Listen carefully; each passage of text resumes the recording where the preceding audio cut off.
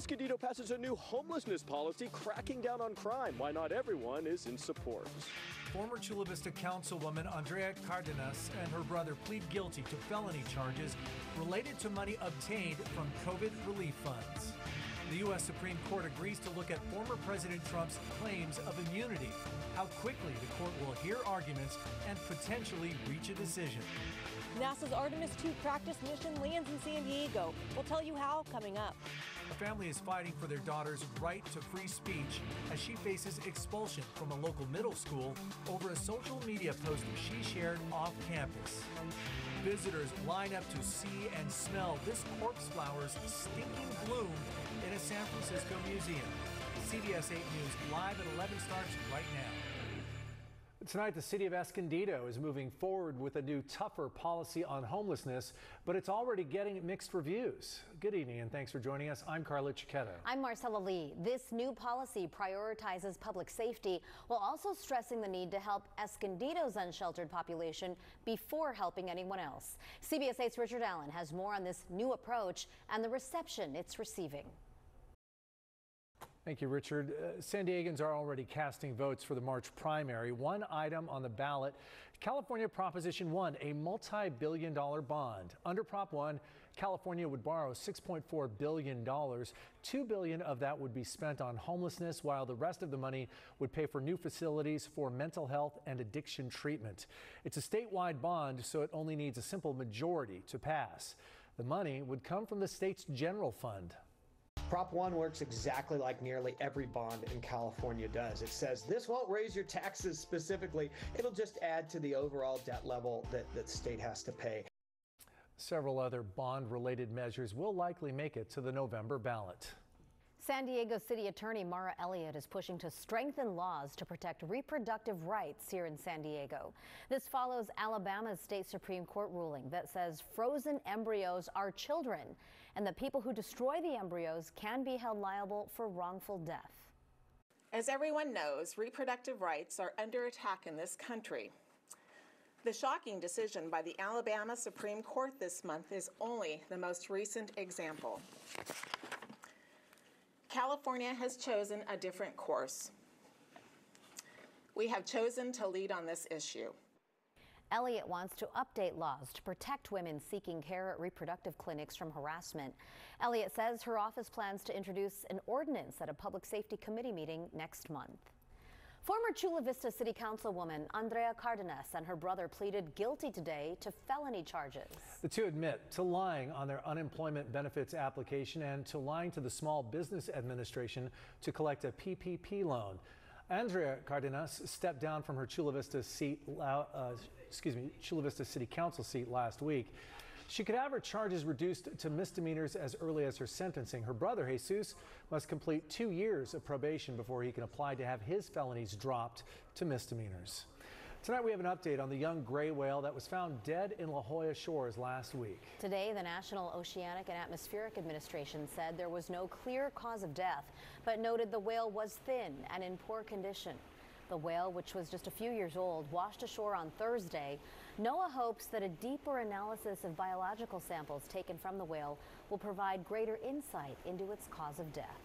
Today, crews working on the Otay River Estuary Restoration Project celebrated the completion of the second round of work in the San Diego Bay. This restoration project will restore nearly 125 acres of coastal wetlands to the southern part of the bay.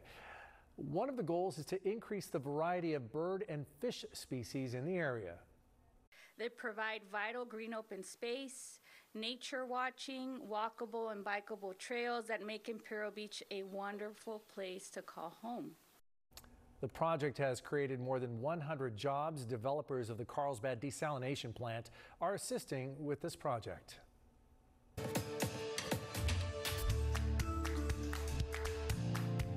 The United States is sending a crewed spaceship to the moon for the first time in more than 50 years, and San Diego is playing a key role. The Orion test capsule is at Naval Base San Diego along with the astronauts it will carry.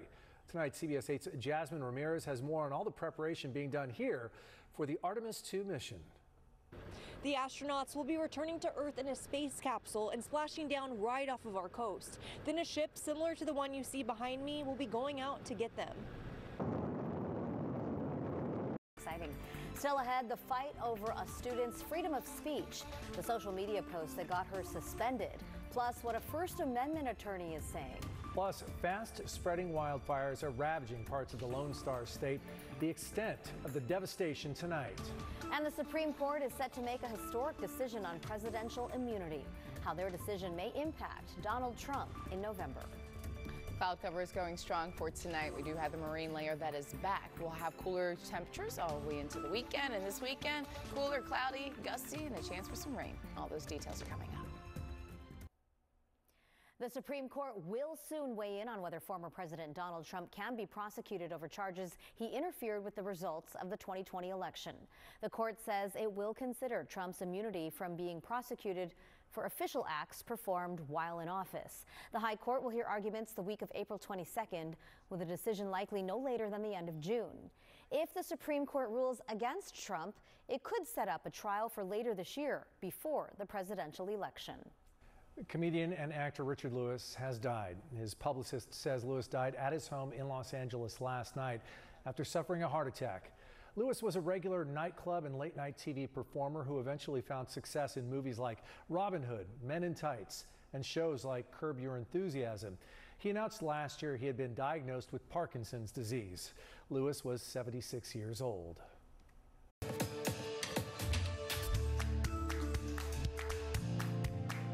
A fight at an El Cajon school and the social media post about it that followed are adding to a national debate on students' First Amendment rights. The 12-year-old girl is now facing expulsion. She and her dad admit the post was inappropriate, but they feel the district is violating her constitutional rights. CBS 8's Jesse Pagan has the latest on what has become a hot topic at schools throughout the country.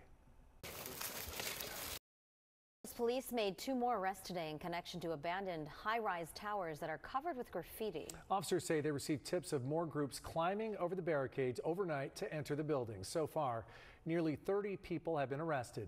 LA city leaders put a multi-million-dollar plan into place earlier this month to try and stop this problem, which includes having a dozen officers guard the towers 24 hours a day.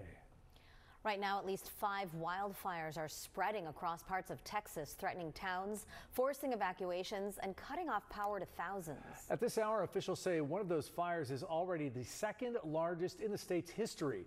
The Smokehouse Creek fire started Monday in Hutchinson County and has grown to an estimated 850,000 acres with just 3% containment.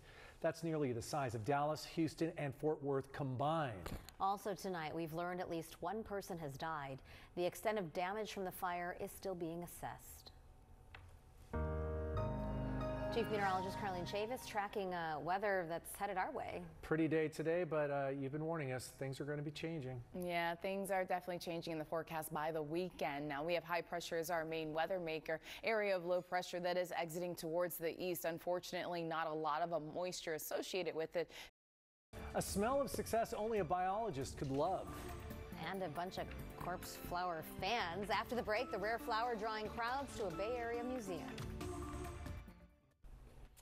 Tonight, a company is showcasing its new wearable technology, adding more competition for Apple Watches and Fitbits, I guess. Motorola is releasing its bendable smartphone at the Mobile World Congress in Barcelona. It looks like a regular phone, but it can be bent and set on your wrist to wear as a bracelet, freeing up an extra hand.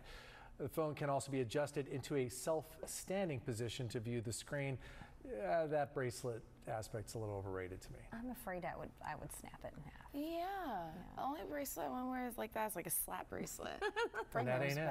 And that ain't it. And this ain't it either. We'll all politely decline this one. All right, a corpse flower blooming in San Francisco is drawing crowds anxious to smell the plant's unique scent.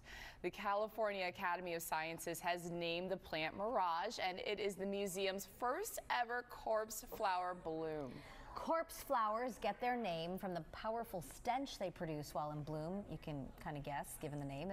It's once every few years or so, and while it is beauty, it is captivating. It is? Yeah, apparently, because these crowds are always willing to wait hours, even here in San Diego. The San Diego Botanic Garden has one.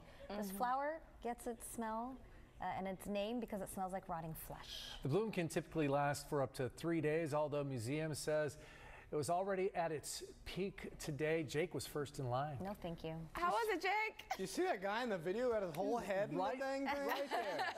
That guy was not messing around. He is not breathing. Yeah, I mean, I guess I would do it. I'm an experienced guy. I'd try it out.